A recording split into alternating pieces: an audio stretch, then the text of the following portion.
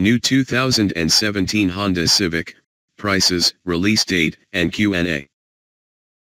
The all-new Honda Civic is just around the corner. We have all you need to know, including prices, specs and a Q&A with the project leader. After recently going on sale in the US, the all-new Honda Civic is here.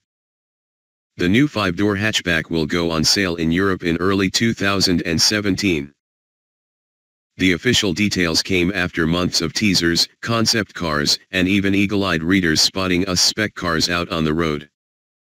Now, after its debut at the 2016 Paris Motor Show, we have all you need to know.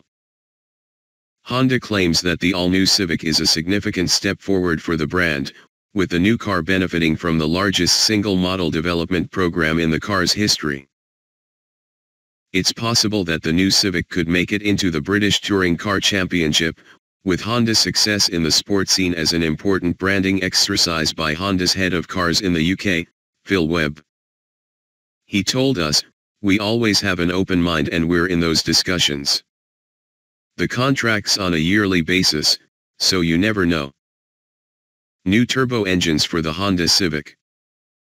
At launch, the Ford Focus rival will be offered with a choice of 2 all-new turbocharged petrol engines, but no diesel initially. Honda predicts the best seller will be the 127 bhp 1.0-liter 3-cylinder turbo, which can be paired with either a 6-speed manual or CVT automatic gearbox. A more powerful 180 bhp 1.5-liter 4-cylinder engine will also be available with identical transmission options. Performance figures and fuel economy will be announced closer to the car's on-sale date next year. As the Civic will be sold across 70 global markets almost unchanged, Honda will initially focus on the 2 petrol engines. However, by the end of 2017 buyers will also be able to spec a heavily revised version of the current 1.6-liter I-Tech diesel. We expect it to offer improved fuel economy as well as a boost in performance thanks to the option of Honda's efficient 9-speed auto box. Speaking with Auto Express, Chief Operating Officer, Katsushi Inu, admitted Honda is also considering adding a hybrid model to the range to compete with the Toyota Prius. He said, "After the Volkswagen emissions scandal, we have to think about it. We are big on hybrid in Japan and the US. We have that technology." Engineers are also claiming big advances in comfort, handling and refinement for the new Civic. According to project leader Mitsuru Kariya, the new car features heavily revised suspension featuring a complex independent multi-link setup at the rear, as well as 4-stage adaptive damping on higher-grade models. The all-new platform is 16 kilograms lighter than before, while torsional stiffness has been improved by 52%. That should help make the car more responsive and more engaging from behind the wheel.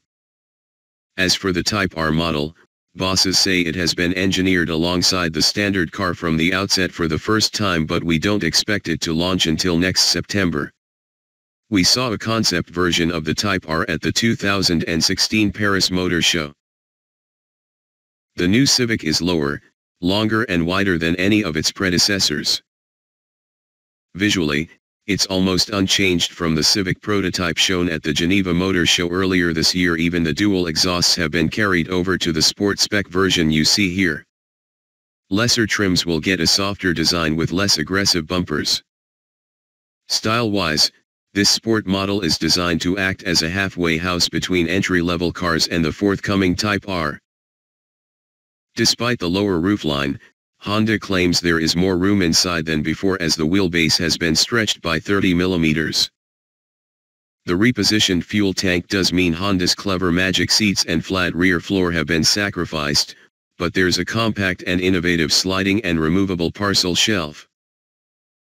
With the rear seats in place, Honda claims boot capacity of 478 liters, which is just 1 liter bigger than the outgoing car, but still significantly larger than the 380-liter boot on the VW Golf. A more spacious Civic Tourer Estate model is at least 18 months away. As well as the exterior styling, the interior has been totally overhauled, too. Quality has taken a big step up, while a new electronic parking brake on the center console has allowed designers to incorporate a sliding armrest and deep central cubbyhole.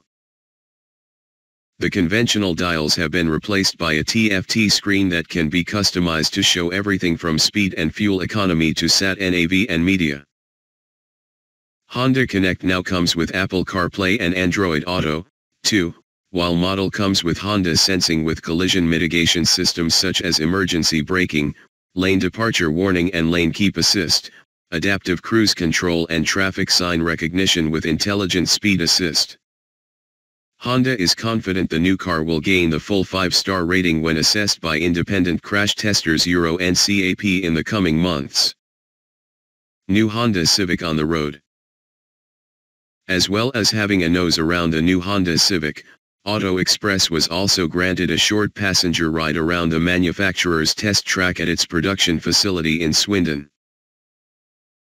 Our car was fitted with the all-new 3-cylinder 1.0-liter turbo engine, driven by engineering project leader David McDonald.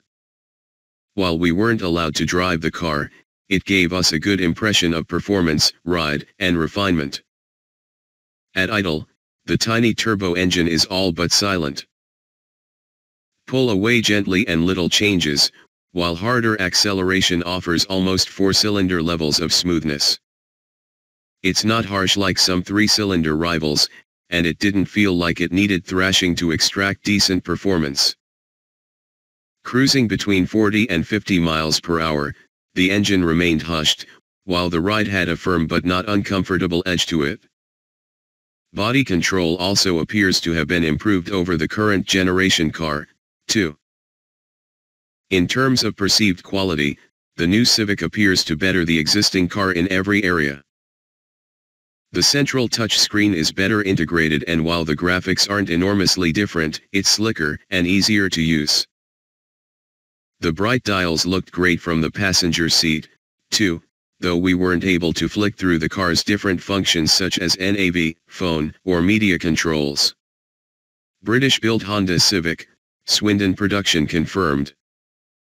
Honda has also confirmed that the 10th generation Civic will be manufactured for global markets at its UK manufacturing plant in Swindon. The Swindon plant is Honda's flagship European manufacturing facility, and its confirmation as hub for building the Civic will allay some fears regarding Honda's future investment plans in the UK post-Brexit. Honda Europe's president and chief operating officer said, "Honda has made significant investments in this facility, and this next step is an important endorsement of the skills and expertise of our workforce. We're also setting out a clear and sustainable future role for HUM, broadening our export markets beyond Europe." Q&A with Mitsuru Korea, project leader of new Civic. Mitsuru Korea was project leader for the current Civic, and was well aware of the areas where the car needed to be improved. Q. The decision to go to turbocharging is one of the biggest changes in the new Civic. Why did you go down that route? A. Early in the development process I tried the latest evolution of the 1.8-liter normally aspirated petrol engine, and I realized that it wouldn't be good enough. We needed a stronger spread of torque, and that's what we've tried to achieve, while still keeping the smooth delivery character of a normally aspirated engine. Q. How have you tackled that issue? A. We've used quite a small turbocharger, and it has an electronic wastegate to help us control boost. It's a setup designed to improve response. Q. Some customers will bemoan the lack of the magic seats that made the previous car so practical. Did you consider keeping them? A. We couldn't. We knew we wanted to lower the driver's seat, and once we did that, we were no longer able to have the fuel tank positioning that allowed the magic seats. We have tried to give practical touches to make up for the change, though. We think the wide boot opening, low loading lip and a tonneau cover that can be opened from the side are evidence of this.